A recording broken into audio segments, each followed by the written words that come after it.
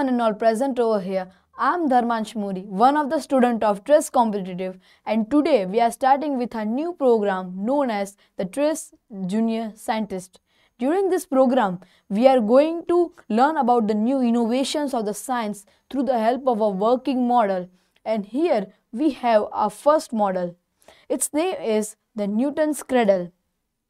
So when I am lifting this ball and raising it, as you can see, only the last ball is moving. What's the reason behind it? Is it science or is it a magic?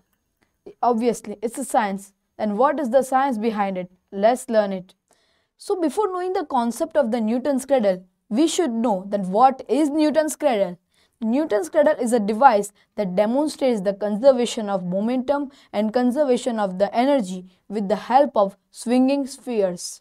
Its another name is the Newton's pendulum, and it demonstrates the principle of the conservation of linear momentum. Now you would be thinking that how energy is been involved during this process. So when I am lifting it, this sphere is getting the potential energy at the highest point, but when I am releasing it, it is getting the kinetic energy at the lowest point, and it transferred to this, the kinetic energy of the first ball is being transferred to the second ball. The second ball transfers it to the third ball transfers it to the fourth transferred to the fifth, and due to which the fifth ball is moving, as there is no external force which is blocking this ball from moving. So there is also involvement of the conservation of linear momentum. Now what is conservation of linear momentum? So when any external force applied is absent, then the linear momentum of the system or of the body remains conserved. Or the another definition of the conservation of linear momentum is if two objects collide, then the total momentum before and after the collision will be the same if there is no external force acting on the colliding body. So I would like to show you about this. Here, as you can see, when I am lifting this ball and releasing it, it gains its linear momentum and it is transferred to the second ball. The second ball transfers the linear momentum to the third ball. The third ball transfers it to the fourth, and the fourth ball transfers it to the fifth. Hence, the fifth ball is moving because there is no external body which is acting on it to stop the ball from the moving. Now we will learn some the new cases or some new ideas for this momentum. So if I take these two balls together, then what will happen? Let's see.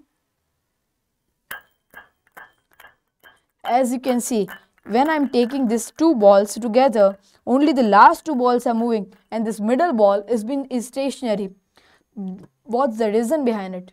Simple, it's because of conservation of linear momentum. When I take the third ball, only three balls are being moved from the right side too, and these two balls are being conserved or at stationary. As you can see that. Like that, now I will take four balls from each side.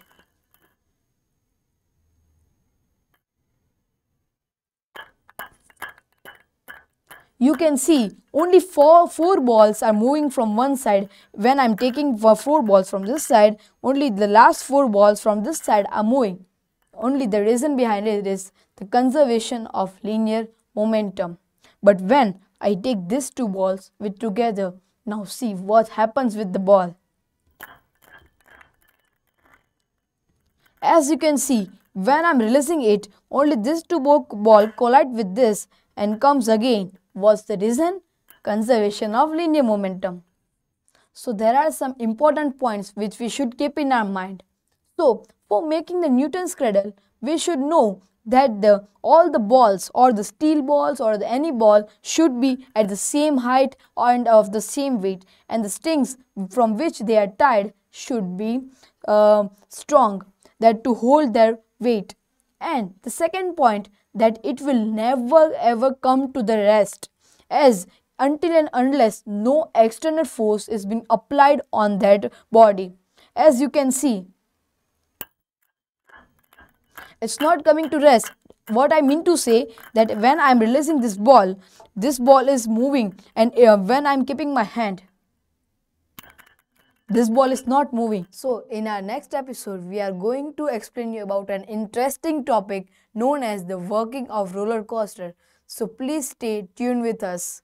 So here we go with the end of our first episode, and you will also get some new innovation or the new ideas with the help of a working model on every fortnight 7 p.m.